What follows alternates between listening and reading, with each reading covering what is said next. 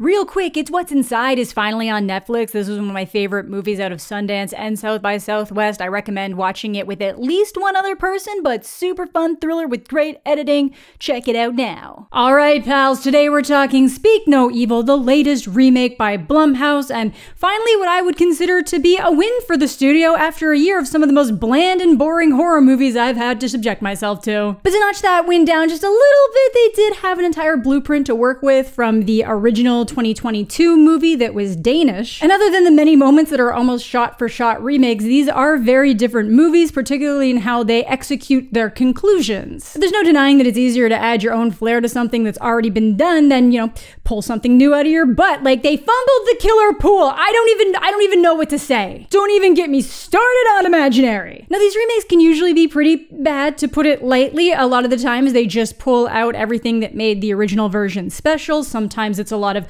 cultural aspects that end up missing, different regional behaviors. And with this one in particular, so much of that movie is already in English because it's like the common language between the two families, so it kind of felt even more unnecessary than usual. And while I will say that the remake switches things up in its finale that kind of widely changes what the original was intending to convey, they at least did it in an entertaining way, and I do still think you get the purpose of what the story is going for. They just go in a very different direction for the ending. As a late setup for both of these movies, two families meet while on vacation in Italy. When one of the families invites the other out to their remote countryside home, things progressively get more tense as boundaries and comfort levels are pushed. The original was very much a commentary on the degree that Nordic culture stresses social conventions and a tendency to suppress feelings a lot more than what is common in the West. But a lot of those societal mannerisms to avoid being rude or making other people uncomfortable, even when they're making you uncomfortable, can feel pretty universal to a lot of people. So many people end up in bad situations because they're trying not to be rude and they don't want to make other people feel awkward, and the worst people will take advantage of that. And I think that's why so much of this remake still holds up, even if the original is supposed to be a commentary on a specific section of the world's culture. I know it's easy to look at this and be like, well, I'd never end up in that situation, and a lot of people wouldn't, but a lot of people would, and if you just kind of take that Danish family as a representation of a wider cultural issue,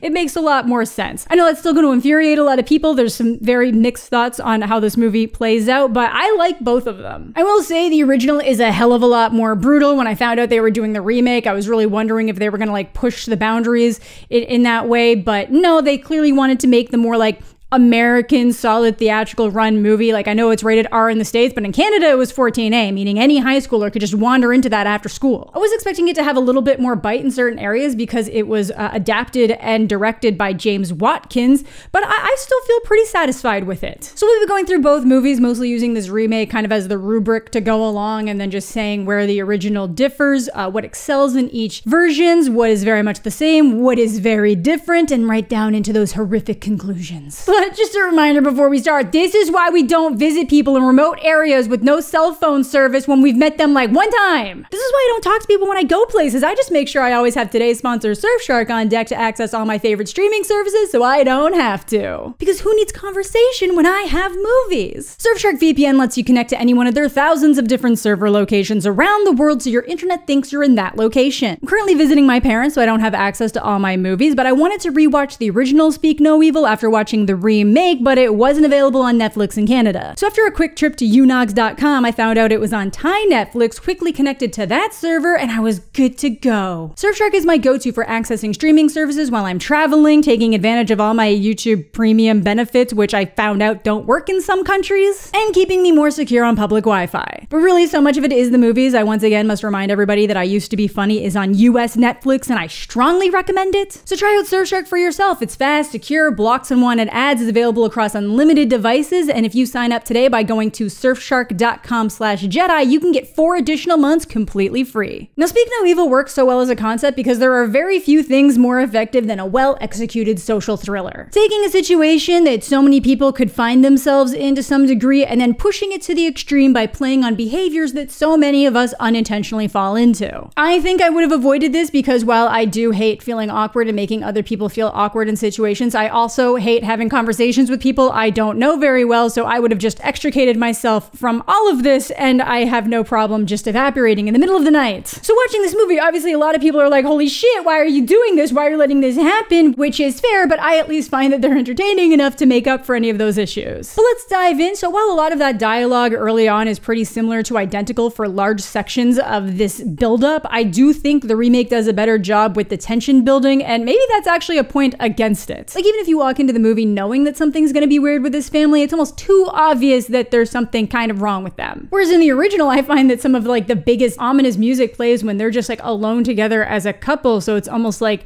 they're just ignoring the things that are already wrong in their lives. And on top of that, I find that the remake fleshes out their backstories a lot more. Unlike the original, where the main family is Danish and people they meet are Dutch, they're from America, living in London because Ben was supposed to open a London branch of his company before the economy tanked, and they just decided to stay for some reason. And she seemed to be a really successful PR person, but isn't really doing much because she doesn't have like the same connections in England. So they're just like vibing here because he likes having access to Europe. But my guy, if you'd moved for a job that didn't happen and you still don't have a replacement job, maybe you don't stay in one of the most expensive cities in the entire world and continue to take Italian vacations. Cause yeah, it's clearly causing her a lot of stress. And instead of Dutch, the family they meet are West Country Brits. You get a bit of poo on your finger. Patrick is a doctor, but he quit his practice to do some occasional work with Doctors Without Borders, and Kira just tends to the home. But I must point out that she's played by Aisling Franciosi, sorry if I mispronounced that, of The Nightingale, which remains to be one of the hardest movies I've ever had to watch in a theater setting. I saw someone almost go over the balcony trying to get out of the theater.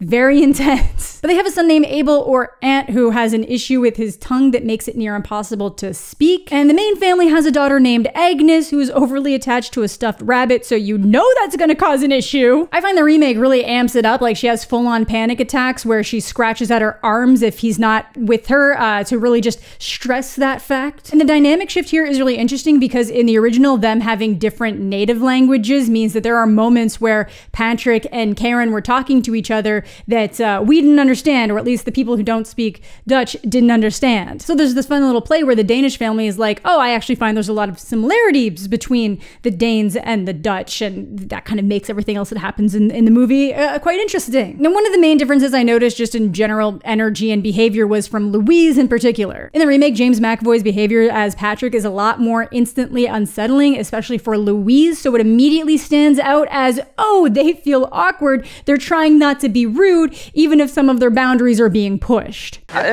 you have helmets? I won't call the fun police if you don't.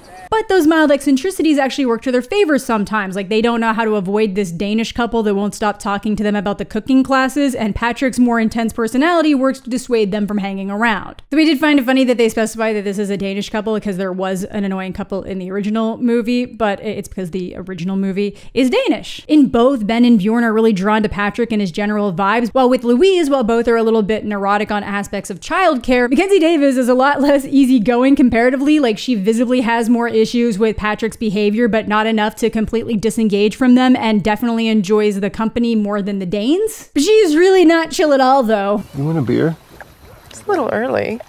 Okay, I'm sorry, you're on vacation. You can drink whenever you want. This is why no one rooted for you in Happiest Season, Mackenzie. I'm so sorry, I love San Junipero. But after a pretty chill time in Italy, the Daltons head back to London with loose commitments of visiting their countryside home. But months later, when a postcard shows up with their group picture with the invite, Louise isn't so sure, but Ben really wants to go. In the remake, this is where we get the hints that there's some potential marriage issues here because she makes sure to show him her phone, so I'm guessing there might have been some infidelity issues, which may contribute to why she ends up agreeing to go, even though she originally really didn't want to, because Ben does, and she might be trying to make up for some behaviors. In the original, she just kind of shuts it down, but then when talking to friends at dinner, they're like, well, it can't hurt to go. What's the worst that could happen, they say? Well, I bet we're gonna find out. And once they get to this secluded farmhouse, things are pretty weird. Aunt is almost completely closed off again, and even though they know Louise is a vegetarian. So, you're a vegetarian? But actually pescatarian, cause fuck them fish, right? Patrick killed their prize goose for the Daltons' arrival and wants Louise to have the prime first bite, and she actually does it? See, to me, this would have been the easiest thing to shut down. Like, if you haven't eaten meat in a while, it can cause some like massive stomach distress. So it's very easy to just be like, oh my God, I would, but it will actually make me sick. In the remake, she does spit it out, but it's really just step one in showing that their boundaries can be completely crossed. The unwashed sheets is something I probably would not have said anything about and just like tried to subtly wash them the next day or something, but the first night also presents the first situation where I thought, oh, I don't know if that kid is theirs. He goes outside while Ben is taking out the trash and just opens his mouth wide, not saying anything, almost like he's just trying to show, and they've already been told that he has a smaller tongue because of a medical condition, but he's clearly trying to show him something, and in the original, it doesn't look like it's just smaller, it just looks like it's been removed. The remake just has it looking more stubby, but they've already primed me to think something's up with the kid because the opening of this remake movie is them driving through the back roads while the rearview mirror is just focused in on his face. Ben just chalks this up as Aunt trying to communicate, and it just gets added to the list of uncomfortable things happening, right along with him screaming at night. But I find that some cracks start to show more in Patrick's behavior, like he starts getting a bit more rough with Aunt, and it seems like he might be getting rough with Kira as well. They even get Aunt to cliff jump when he can't swim. Can he swim? Yeah. Sink or swim. Don't worry, Paddy's got him. Similar things happen in the original, and it all just kind of seems like subtle ways for the kid to maybe show like, hey, they're not as nice as they seem originally, but it could also just be to see how long it takes the Daltons to say something about the behavior, but there is genuine abuse happening. It's chilling in both, but I do find that McAvoy is really good at going back and forth between the like fun dad and the like, I don't want to play with you anymore energy with the kid. Show me love. The next boundary push is when they get invited to dinner at this local chef's place, and they assume it'll be the full families, but the kids aren't invited. Literally at the last minute, they just leave their daughter with this man they don't know who doesn't speak English just because these people they barely know say it's fine. I know that my mom absolutely would not have left me there, and they've definitely set up Louise, at least in the remake, to be the mom that wouldn't leave her there, but they do. Also, again, my mom just would have put her foot down on the entire weekend event, so I wouldn't have been in this weirdo situation at all. Now, I know it probably seems like I've been giving a little bit too much away with like what's going on with the kids, but it's kind of hard not to, especially when the remake really pushes to have them be more active participants in the story, so it becomes immediately obvious that the kid is trying to tell them that something's wrong. While playing hide and seek, Aunt takes Agnes to look at Patrick's watches and keeps trying to show her an inscription on the back of one. An inscription that has his name included but isn't in English, so she doesn't understand. And you know what? I'm not gonna get mad at the 11-year-old for not getting context clues of the situation at hand, but it's obvious a lot earlier in the remake that that kid is not theirs. The original definitely feels like more of a build-up to that reveal, but again, I just remember thinking that the tongue looked so obviously massacred that something more had to be going on with the kid, but not that it immediately had to be that he wasn't ever their son, but it does make sense in the remake that the kid would be trying to reach out for help more so than he was in the original. Because later that night, he even shows her bruises, lighter burns, and other scars on his body to show that he's at least being seriously abused. But while all that's going on and they're playing hide and seek, the dinner is getting just as awkward. They do at least now prep for her being vegetarian, or again, pescatarian, and she gets called out on it being weird. That kind of pescatarianism is a privilege. It's complicated. Can we agree?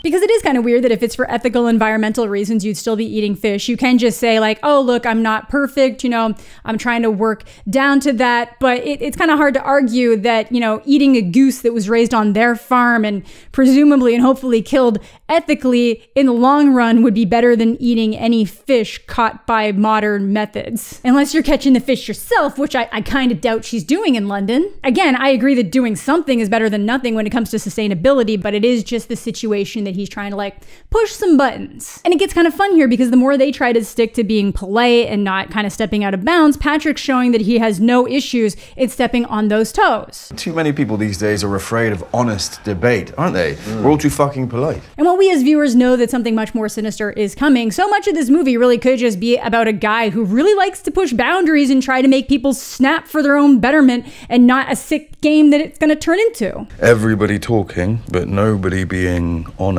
It's left us impatient. But yeah, no, these people are just whack jobs. Like when talking about how they keep their sex life fresh enough to get it on the daily, Kira starts pretending to go down on Patrick under the table. And that's where I know I would have said something like, I get it's awkward, guys, and I get awkward freezing, but come on. Not that Louise didn't already make it more awkward when in response to them saying they get it on daily, she says, Oh, Ben's lucky if he gets it once a month. What? Ma'am, a mismatched libido is fine, but like don't do him like that in public. His name is Scoot. He doesn't need more heat. But we're gonna stick a pin on that comment because the implications there will get so much worse. Now, one thing they've added to the remake is that there's a pretty sizable age gap between Patty and Kira. There is also technically an age gap between Louise and Ben if you're going by their actual actor ages. But Patrick and Kira have been together for 17 years. Wow. You get less for murder. Not specifically true, but interesting comment to make about your husband. And Louise makes a face at that and later wonders how young Kira must have been when they met. I know the actress herself is 31, so if they're going with that age range in mind, she would have been like 13 to 15 when they got together. So that's very fucked up if that's what we're working with age-wise, because, you know, Pat's obviously would have been in his like late 20s at that time. So that's also gonna come back around, but back to the awkward dinner. Kira follows up her little display by mentioning that they like to dine out sometimes to keep things fresh. Oh no, not a countryside swinger proposition! In the original, it definitely doesn't overtly go into a sex conversation, but they do both start dancing, and this is where you feel like there must be some kind of intimacy issue between Bjorn and Louise, because the more handsy Patrick and Karen get, the less they can even dance, and they just kind of stand awkwardly in front of each other like middle school kids. But both are topped off with Ben feeling like he has to pay for the entire bill. Just topping off a perfect night talking about fucking by getting fucked. Love that for him. Now after this, the original has a scene that I'm like really not a fan of. It's like this weird car ride home where Patrick's driving erratically to loud music and Louise literally starts to scream in the back seat for him to shut it off, which you think would like amount to more, but not immediately. She just ends up having sex with Bjorn after she's pretty sure that Patrick was in the bathroom while she showered. So that seemed just like a weird reaction to that, I guess, just trying to push that intimacy with him. The remake just cuts to them back at the house and they get into an argument about Louise's comments at dinner, which were extra fucked up because yes, she had been having an emotional affair with someone and that's why Ben's weird about her phone. And that just pushes into the general issues they've been having since his work in London fell apart and how she feels like she gave up everything she had for him to be happy and pursue his dreams, and he's still just so angry that things aren't working out perfectly as they should. I don't know if you're with me because you love me or because you just can't stand to fail. And Patrick's watching this all go down from the stained glass door. Creepy, but less creepy than when Patrick in the original is watching them sex from the stained glass window. Whew, sorry, I had to switch locations. I found out that people at that other house were like trying to take all my money. But later, Louise goes to check on Agnes, finds her not there, and it's because she's in Patrick and Kira's bed. Which, totally inappropriate. They're in their undies. In the original, Patrick is butt fucking naked. For the remake, I'm surprised that the kid with all the anxiety issues was even able to fall asleep with strangers, especially after she saw all the scars on Ant. But it's enough for Louise to make them leave in the middle of the night, which is when I realized they have a Tesla? They drove a Tesla to the deep English country?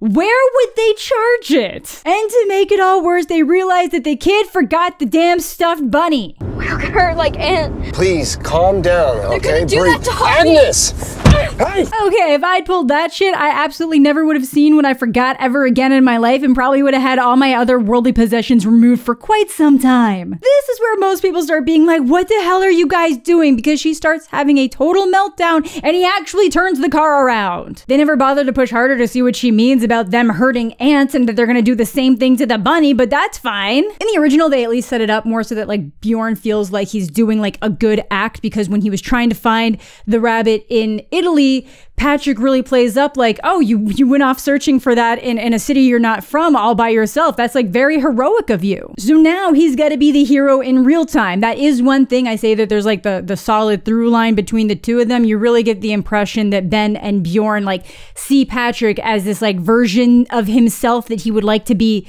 more like, just more confident and self-assured and having the ability to just say what you want. And at this point in both movies, they have no reason to think that anything deeper might be happening back at that house. But of course, Patrick's awake now and very upset that they tried to do a runner in the middle of the night, but it pushes them to finally air out some grievances. The biggest being Agnes in their bed, which Patrick apparently didn't know about in the remake. They basically explain it away by saying that Kira lost a baby girl, so hearing Agnes's cries just made her want to help because Louise didn't come get her. The original doesn't really try to do the missing child thing, but it pushes it really far on the like, well, where were you? She was crying, like, where were you? Knowing full well that they were going at it. But instead of leaving again like they should be doing, Aunt really tries to be getting them to stay longer.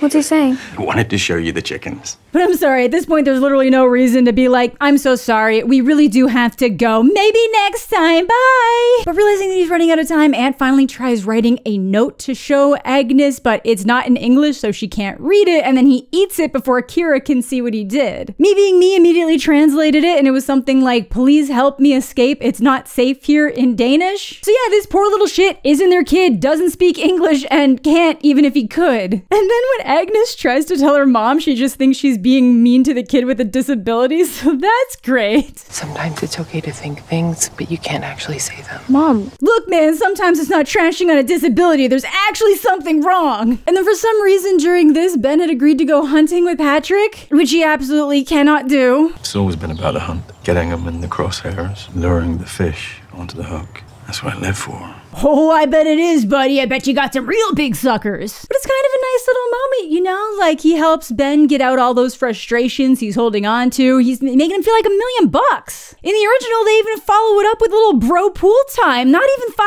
feet apart. Two bros chilling in the hot tub, 5 feet apart because they're not gay. But in the original, it is really this like big moment to stress how much they suppress things as a culture, and that he just doesn't know how to express his needs and any issues he's having at this point, and it is just starting to consume him. Honestly, there's some really good therapy going on here if we just ignore the child abduction. Now, when both Louise ends up cutting her finger, and there's a moment where they're like, oh, Patrick, you're a doctor, come take a look. God, there's a doctor in the house. I'm not a doctor. Oh, excuse me, what? Now, the remake treats it as a fake out. Of course I'm a bloody doctor. Now, I'm not sure if he's not at all a doctor, maybe has some kind of doctor training, maybe just with animals, because at some point they're going to show that he has veterinary ketamine. But in the original, they literally just let Patrick get away with being like, oh yeah, when I meet new people, sometimes I get nervous and I want to impress them by lying. That's when it's probably time to go, but no. They will not. Things just have to keep escalating, like now Kira's trying to tell Agnes how to eat, leading to an awkward parenting conversation. Seems like they may be prepping for the day that they are in charge of Agnes, which Patrick and Kira then just flip back on them when they start getting on Patrick's case for freaking out at Aunt for not being able to follow a dance routine. No! Patty! Which, don't worry, dude, like I can definitely hit all the beats, but I can't follow a routine to save my life. But it gets hostile enough that even Agnes is scared. One more time. She doesn't want to. I hear you. Dude, be better for your daughter. What the fuck? So that obviously all explodes and Louise wants to leave right away. But, you know, Ben here is just being wishy-washy about needing a coffee and making excuses for Patrick because he's drunk. So while he's making his coffee, Kira just begs them to wait until Patrick wakes up. Please don't leave before Paddy's up.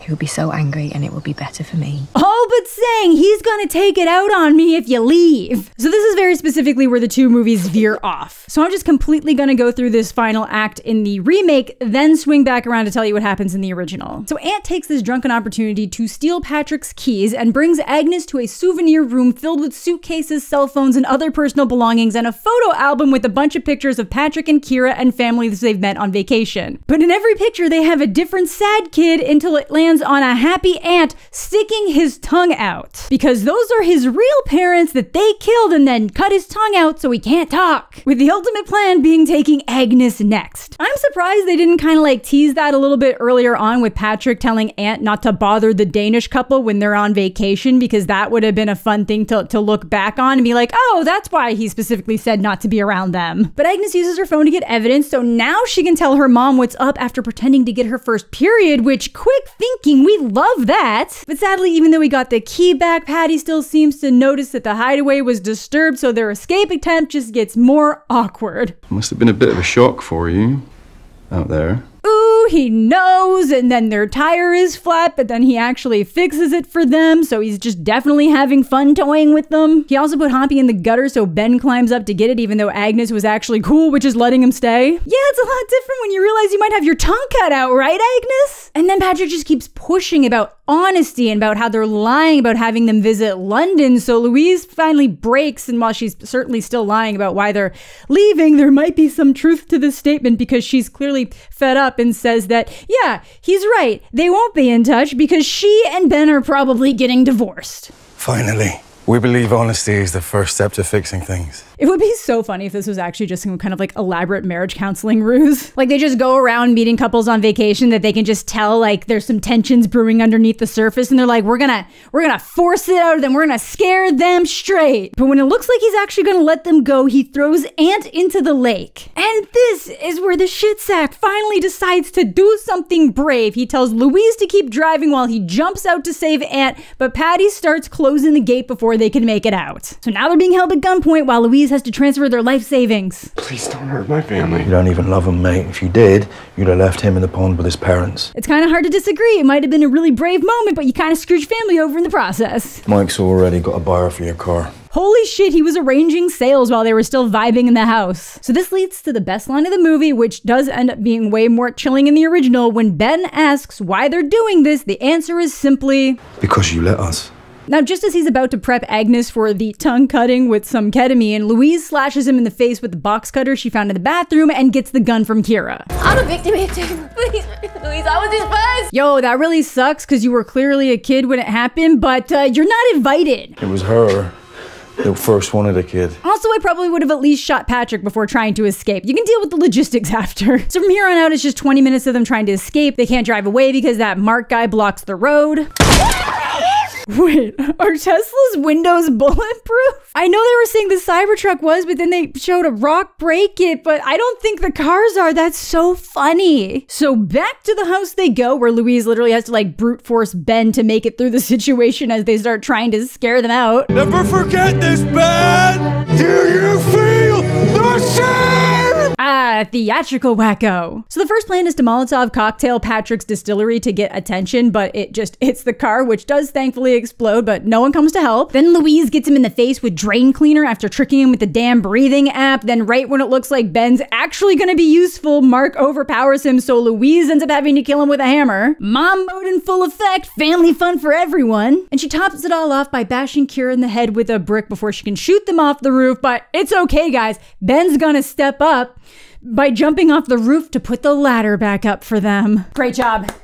You did it. A real hero. But then, for some reason, he tells Agnes to go hide by the car when they don't have eyes on Patrick. You keep your kid by your side, sir. Because, of course, when they turn around, he's got a gun to her head. So while they're begging him not to kill her, he says, oh, I'm not gonna kill her. She's all I've got to take care of me now. Oh, ew. You're a woman now. Ew, ew, ew. Thankfully, all the girls in this family are badasses, so she jabs him with the ketamine he was gonna use on her. I was waiting for that to pop back up again. And then it looks like they're just gonna leave him there incapacitated, but Ant's not cool with that and bashes Patty in the face with a brick. One could say that Ben was being the bigger man by not shooting him, but no, this is better. With the final shot going back to the opening, not through his reflection, but just focused on Ant's face. Pretty solid and standard ending for a Hollywood thriller where the family fights back and makes it out, but with lots of trauma to go around. So how was the original so different? Well, it is deeply more disturbing and at times more frustrating in its attempt to maintain that through line of the because you let us. Instead of Abel showing Agnes the trophy room, Bjorn wakes up to the sound of the TV blaring after seeing a scuffle with Abel and Patrick in the hall. When he goes to check on the noise, he doesn't notice that Patrick is watching him from outside, but goes to see why the barn door is slamming in the wind, which leads him to all the suitcase and other personal items before hitting dozens of pictures of other families they've clearly killed, before he stumbles on Abel's dead body in the pool. Yeah, man, the poor little shit doesn't even make it out of the original. So in this, it's very obvious that Patrick wanted Bjorn to find this to see what he'd do. He wants him to know what's coming and just to see if he'll actually do something. And once again, they're trying to leave in the middle of the night, seems like they're being followed, but then their car breaks down on a back road. At this point, he still hasn't told them why they're escaping in the middle of the night, so he's just frantically trying to get help, but by the time he gets back to the car, they're gone. Turns out Patrick and Karen already picked them up, saying that Bjorn called them, and because they have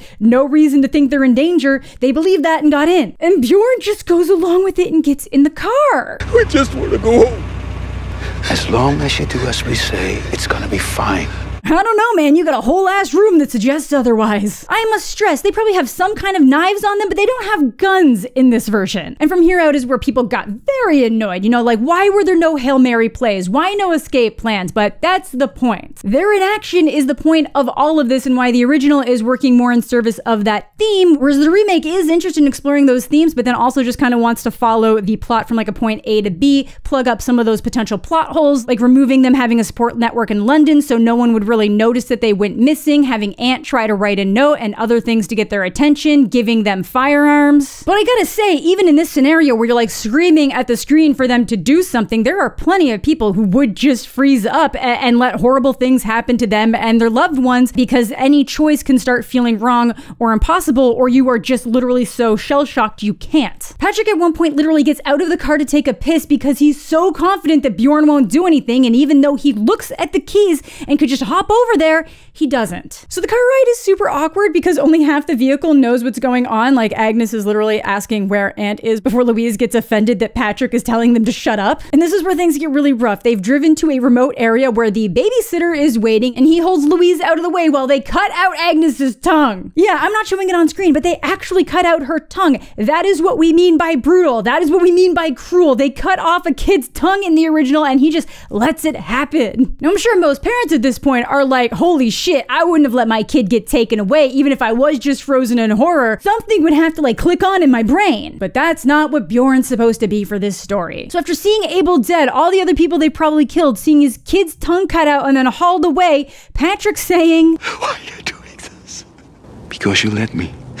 hits so much harder compared to the remake. It's still very good there, but here it feels so much more chilling because they've done so much more to this family. And then they just let themselves get driven away, which again, a lot of people are like, no, at this point you just fight. You know your kid's there. You know what's gonna happen to your kid if you die. But no, they just get driven to a quarry. They have them stripped down. Then they pelt them to death with stones. That's so much more brutal than necessary. Oh my God. And just so frustrating when you just so badly want them to do something, but hell, it makes for a good watch for me at least. And both are hopefully a cautionary tale to speak up for yourself while you still can. Speak that evil. The movie doesn't end here though. Oh no, it is topped off with seeing Agnes in their back seat as they're driving to a new vacation spot to scope out future victims. Horrific. Literally the only way it could be worse is if it was expected that she was going to be the replacement wife. So yeah, those third acts are completely different, and I do think you gain and lose things on each end. With the remake, you get the catharsis of them actually doing something, learning to take action once things hit their limit, which feels very accurate to a certain level of Western culture, you know, trying not to be rude before you hit the fuck it limit. But I understand why that annoyed people who just enjoyed the fact that the original is exploring a theme and is just following through to its execution and conclusion. The remake also cuts the teeth out of so much of that cruelty that set the original apart from a lot of other things in this category. It does try to swing around on the added horror that this man would gladly take an 11-year-old as his new child bride, which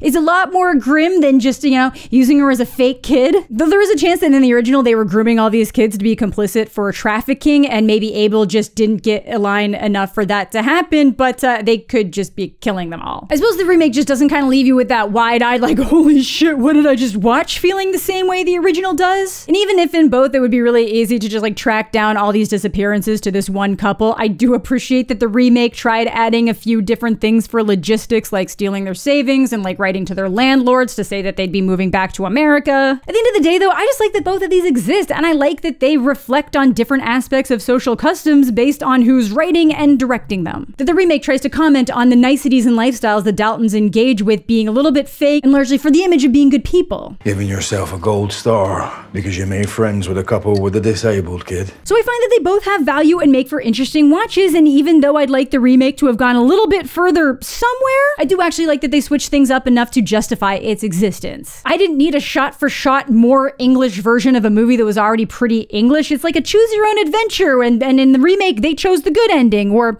the as-good-as-you-can-get ending. But let me know what you guys are thinking down below. Did you love them? Did you hate them? Do you like one and not the other? I know people making bad decisions in horror movies can be one of the most infuriating things in the world because I talk about that so much here, but I think as long as you deliver something in the end that's entertaining, you can get away with a lot. Like, everyone in Abigail is dumb as hell, but that is a very fun movie. But that's gonna do it for today's video. Thanks to Surfshark for sponsoring the video, and thanks as always to my Patreon supporters and YouTube channel members. Subscribe to the channel if you're new, leave a like on the video if you're into that kind of thing. All my other social medias are listed down below. I hope you're all having a fantastic day. I'm mostly okay, and we'll catch you all later.